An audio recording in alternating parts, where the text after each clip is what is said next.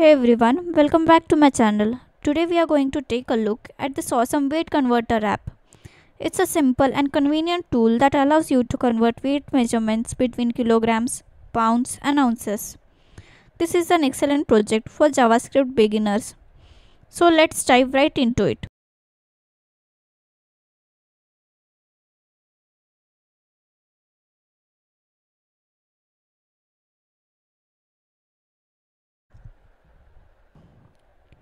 We begin with the HTML code. First we have a div element with a class wrapper. This is used to center the weight converter on the page and give it a nice layout. Inside the wrapper, we have another div element called container. This container holds all the elements of our weight converter. The most prominent element inside the container is the h2 heading tag with the text weight converter. Next, we have three sets of elements with separate div elements, each with the class input wrapper. These are used to group a label and an input field together. The first input wrapper represents kilogram. It contains label tag with the text kilogram and an input tag with the type attribute set to number and ID attribute set to kg. The initial value of input field is set to 10 using the value attribute.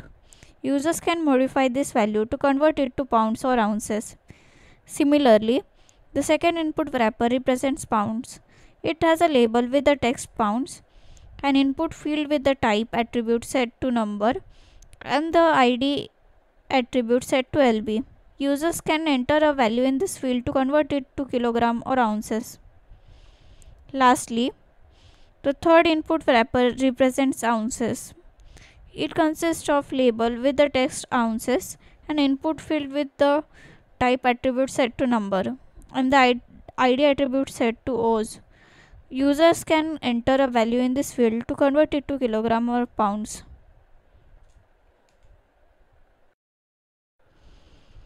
Meanwhile, as you code with me, don't forget to subscribe to my YouTube channel and like this video.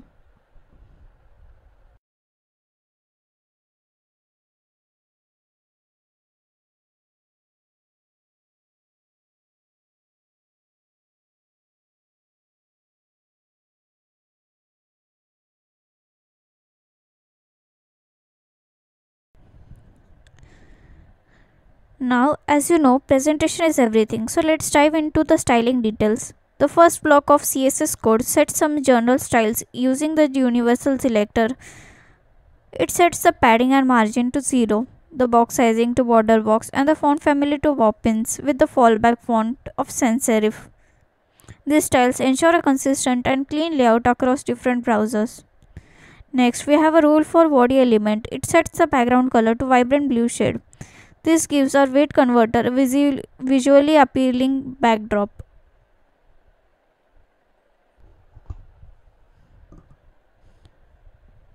Moving on, we have styles for the wrapper class.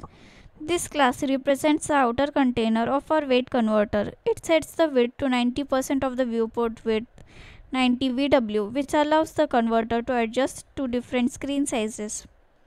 It also positions the container absolutely in the middle of the screen using the transform and the left top properties.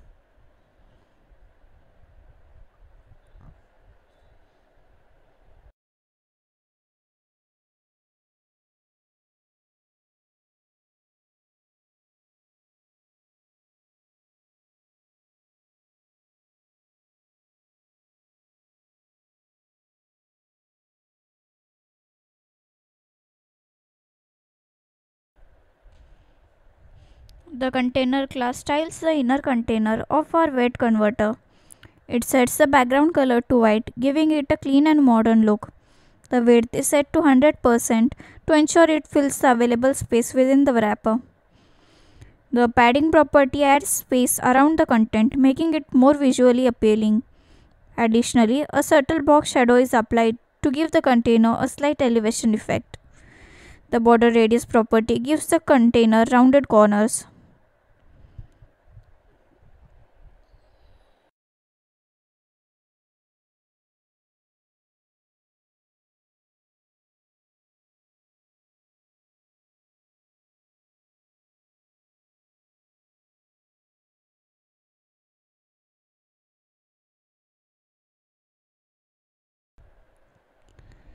The h2 rule styles the heading tag used for the converter title. It sets the font size to 2 em, making it larger and more prominent. The text align property centers the title horizontally. The margin bottom property adds some space below the title, and the color is set to dark blue for a contrasting effect.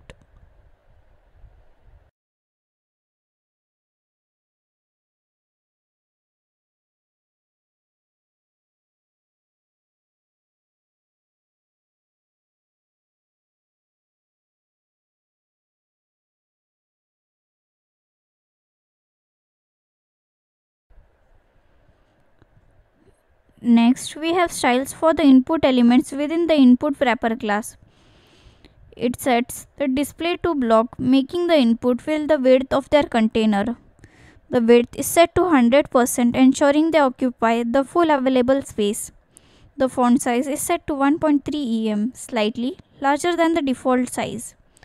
Padding is added to give the input some breathing space, and a border is applied with a light grey color.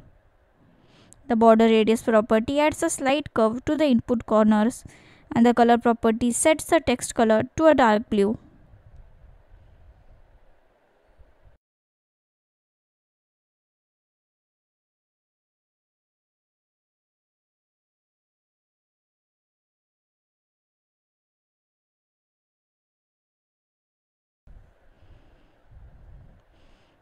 The label rule styles the label associated with the input fields.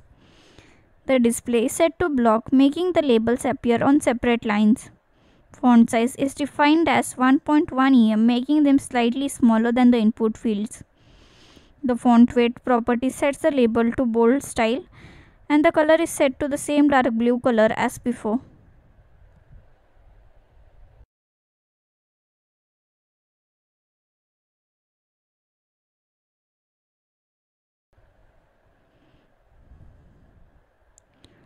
Lastly, we have a rule that targets input fields within the input wrapper elements except for the last child. This rule adds some vertical spacing between the input fields using the margin bottom property. This ensures a visually appealing separation between the input fields.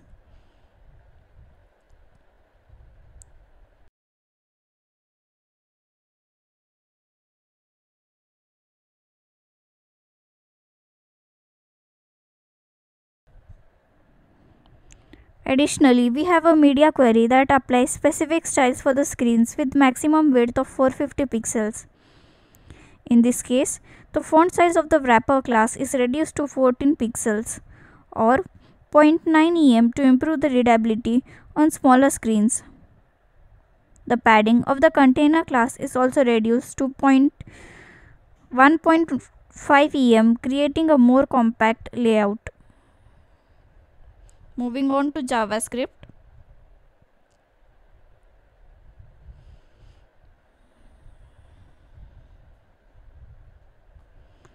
First, we have three variables kgref, lbref and ooseref.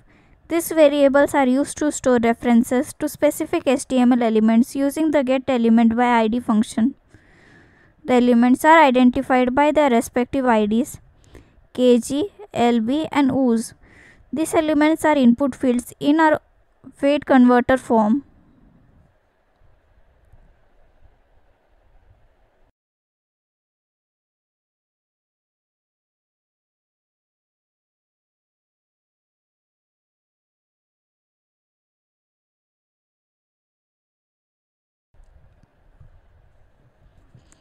Next, we have three functions: convert from kg, convert from lb and convert from ooz. These functions are responsible for performing the conversion calculations based on the user input. Let's start with convert from kg. Inside this function, we first retrieve the value entered in the kgref input field using the value property. We store this value in the variable called kg. Next, we perform conversion calculations. The lbref.value line calculates the equivalent weight in pounds by multiplying the value of kg by 2.205. The toFixed2 method is used to round the result to two decimal places. Similarly, usref dot value line calculates the equivalent weight in ounces by multiplying the value of kg by 35.274. Again, we use the to-fix to round the result to two decimal places.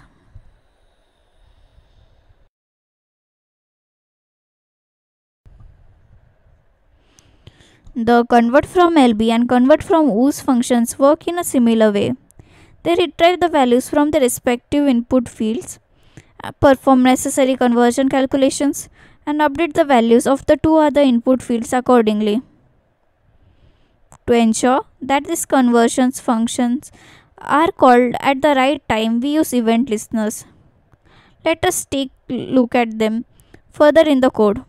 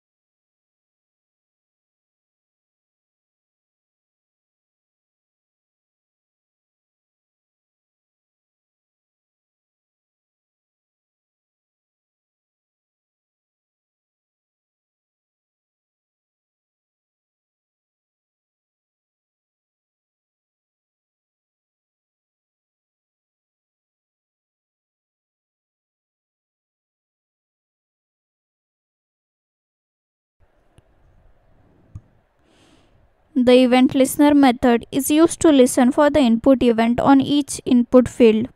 When the event is triggered, that is, when the user types or changes the value in an input field, the corresponding conversion function is called. Additionally, we have an event listener attached to the window object. The load event is triggered when the web page finishes loading. In this case, when the event is fired, we call the convert from kg function. This ensures that when the page loads, the initial conversion from kilograms to pounds and ounces is performed based on the default values in the kg ref input field.